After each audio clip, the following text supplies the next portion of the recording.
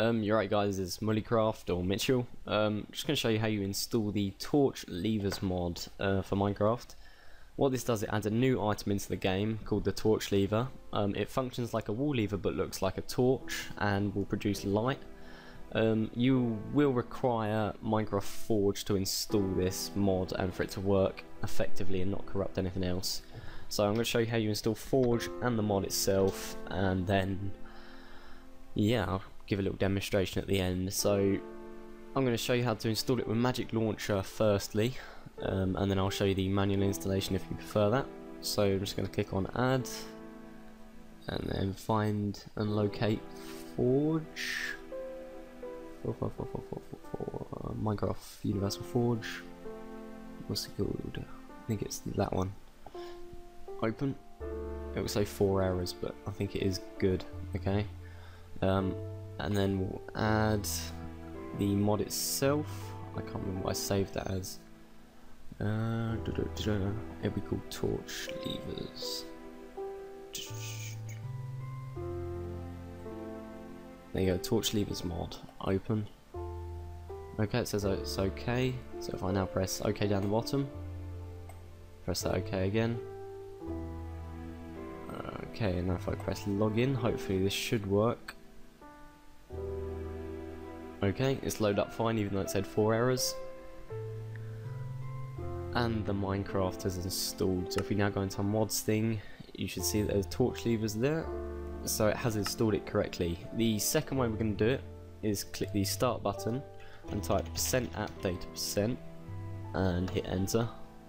This should now open up your Roman, followed by your Minecraft, followed by your bin. You're going to right click the Minecraft executable jar, open with WinRAR Archiver or your preferred 7-zip or any other archiving service.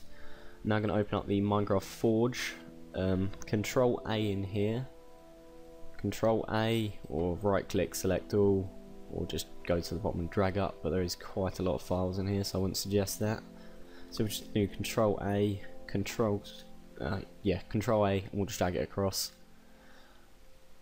So processing, then you want to hit OK to confirm that you're going to override the files. You want to delete the meta-inf in here. OK.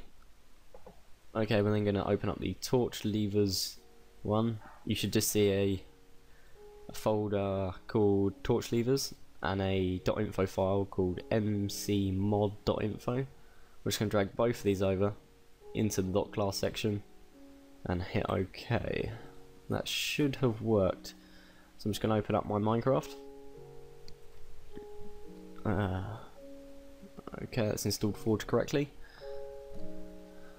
Right, so if we now go on to single player, right, so for the benefit of the video I'm going to create a new world, there we go, and I'm going to make it creative so I can spawn it in. I called it torch seed. Okay, create new world. So then if I open my inventory up and I search for torch, I've still got Hunger Games installed by the looks of it. Torch lever, there we go, and you get a redstone torch lever as well. Okay, so what I'm going to do is just going to dig down, cover myself in. Okay, just hollow this out.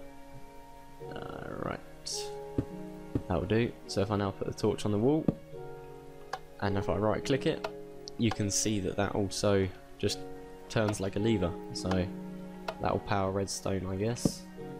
And same with the redstone lever.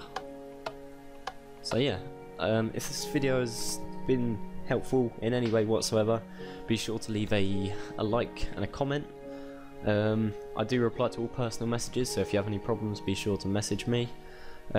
My 2 GoPros have arrived. I've got a GoPro Hero 2 Motorsport Edition, and I have also got a GoPro Motorsport GoPro Outdoor Edition.